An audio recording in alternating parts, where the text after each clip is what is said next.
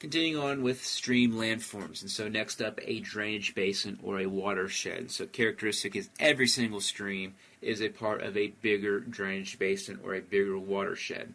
And we've got very much a hierarchical structure in which smaller streams feed into bigger streams. And so think of it like a tree. And so we've got the stems from a leaf that flow into a twig, which flows into maybe a branch, which flows into the trunk. So the idea is everything flows into, or everything eventually meets to the massive trunk of the tree. Same idea regarding collection of water, i.e. rivers. And so collected by streams via gravity and slope, of course. So every single drainage basin is separated by what we call a drainage divide. And so essentially a drainage divide is key to that is interfluves, or the high ground that separates one drainage basin from another drainage basin, or one that separates one stream, one valley from another.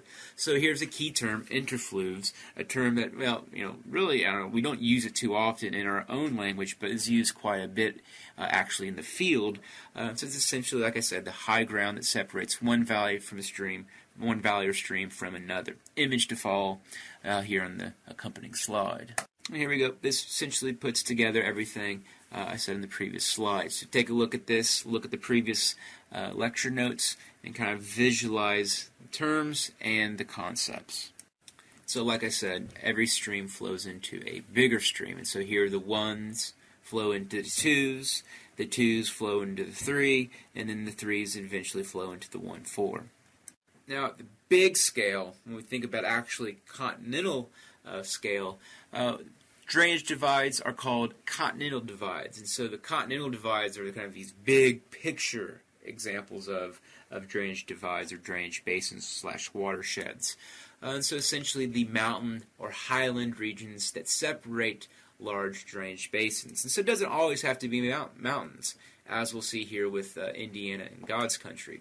And so the idea, though, is continental divides, these massive, they contain many smaller drainage basins that flow into the massive, larger drainage basin.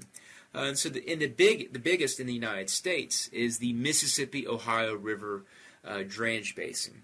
And so we'll look at examples of this on some accompanying images.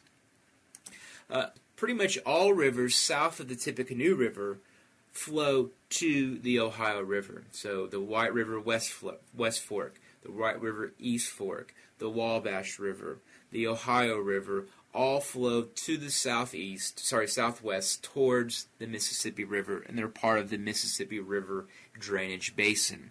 However, to the north, we've got this situation in which we actually have rivers in the northern part of the state. Those of you from the region, from South Bend, Gary, even parts north of Fort Wayne, what happens there is the rivers flow to a totally different direction.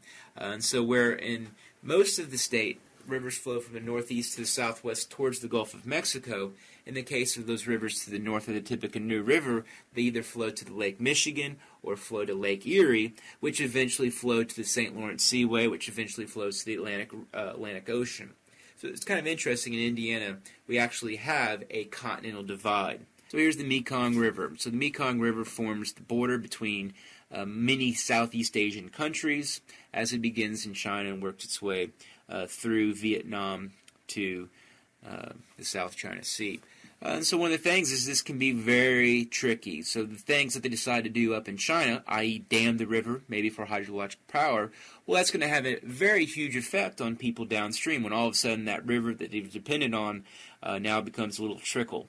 And so that becomes a key issue when we think about rivers when they go through many different countries. And for the most part in the United States, we don't really worry about that. Most of our rivers all stay and go within borders. But in other places of the world, this can be very tricky. And so there's no doubt that access to water rights will become a huge issue going forward and a source of conflict. Trust me.